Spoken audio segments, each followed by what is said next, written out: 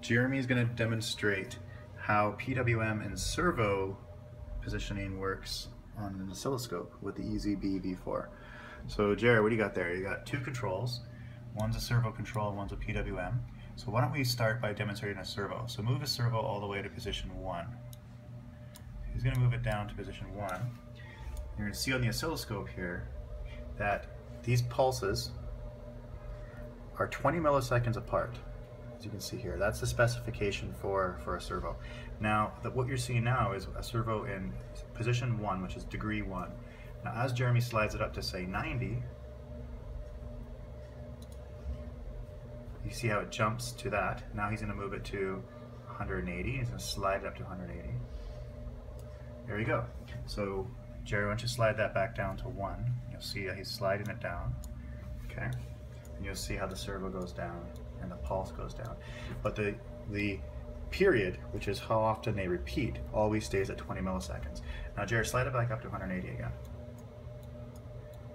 There you go. So that's telling the servo what position to move into based upon the width of each one of these chunks that has a 20 millisecond repeat. Now we're going to go into a PWM. So Jerry, turn the PWM down to off. Okay, so now you're going to see that there's no humps at all.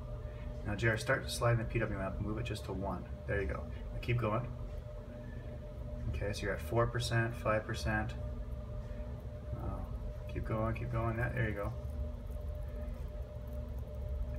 So when he gets to 100%, that's going to be full on. You're going to see it. There you go. So now you have your full on. And there's on. Let's take a look here.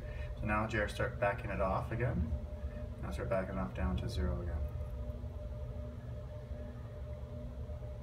There you go. So what you're seeing is how many volts the ezrobot will create with PWM.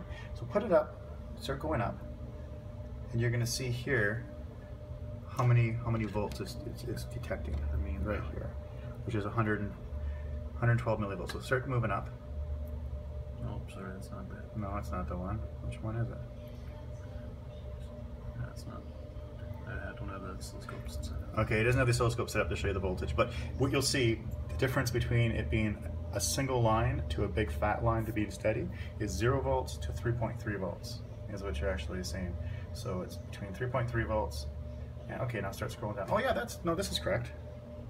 The mean. So that's. No, it's in millivolts. It's a millivolt. So what you're seeing here is millivolts. So start scrolling up.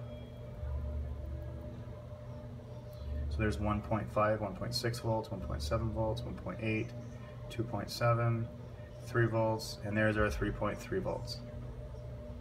So what you're able to do is use the PWM to simulate a voltage between 0 and 3.3 volts. I think my scale is off. It's probably on times 10.